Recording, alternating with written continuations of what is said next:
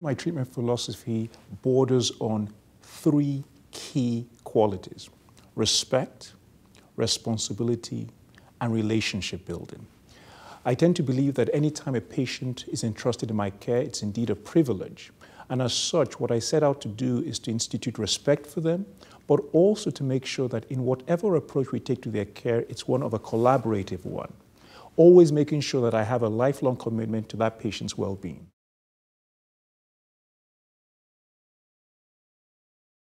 I'm first a general neurologist, so I see all forms of general neurology, but my subspecialty training is in stroke neurology, so I also identify and treat all manifestations of stroke.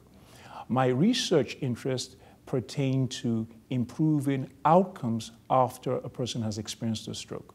So once a person has experienced a stroke, they're at high risk of experiencing future strokes.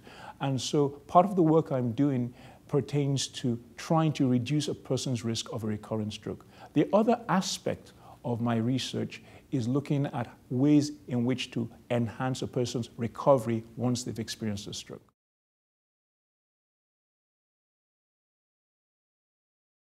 MUSC is the beacon for comprehensive and cutting-edge care in the state of South Carolina.